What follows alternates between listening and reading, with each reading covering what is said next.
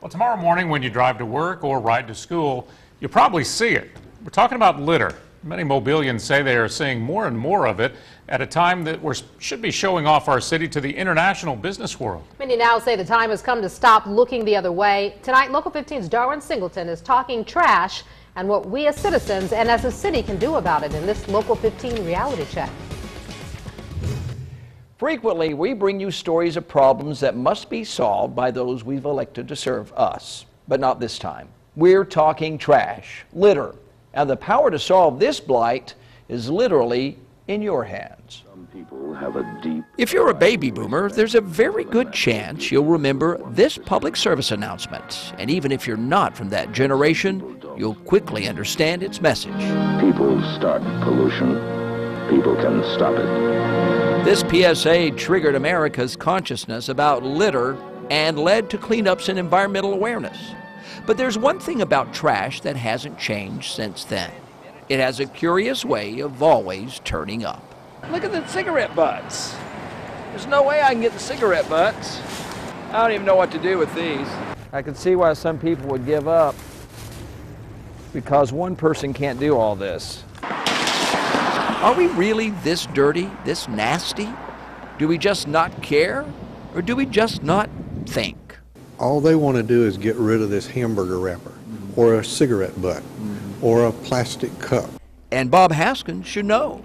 For 24 years, he's been leading the charge at Keep Mobile Beautiful, a city agency that fights to get its message heard and its mission accomplished.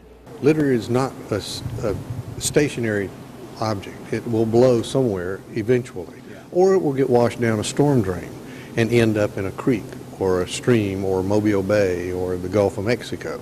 And the people around this table don't like that one bit. And that's why they volunteer to be active commissioners for Keep Mobile Beautiful, fighting to keep their street, their neighborhood, their apartment complex cleaner.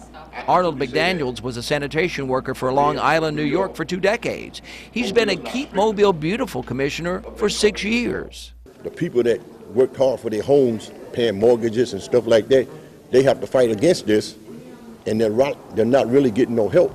But they are about to. This man is about to become one of KMB's biggest crusaders. Absolutely. I mean, if I'm walking down the street and there's a piece of litter, I will pick it up. I will pick it up. Yes, I'll pick it up. Mobile's new mayor, Sandy Stimpson, says he's ready to talk trash. Stimpson says laws are already on the books. It's a matter of enforcing them. Especially if it has to do with fining people. They've got to be made to pay the fines. And I think for so long that's just kind of fallen through the cracks. And we've got to have a system in place where it doesn't fall through the cracks. Now, people have said that before and then it doesn't happen. You're going to make it happen? Yes, we will make this happen. And soon, there could be even more laws against litter. Remember a moment ago how Bob Haskins told us trash blows from one place to another, sometimes winding up in the Gulf of Mexico? Well, it's true. And one of the biggest offenders, big parking lots of big stores where trash blows freely. And now, the city of Mobile is having to come up with a solution. So says City Council member Gina Gregory, who says the parking lot problem will have to be addressed to satisfy the state, who's grown weary of the city's stormwater pollution problems. Now, a business owner may say, well, we didn't cause the problem, but yet the problem is on your parking lot, on your property. Therefore, it is our contention that it's your responsibility to pick it up, because you know what happens to the trash that's left. But everyone agrees the best way to fight litter in Mobile is to convince Mobilians to keep their city clean. Not because they have to, but because they want to. And that might be the biggest challenge of all. People start pollution. People can stop it.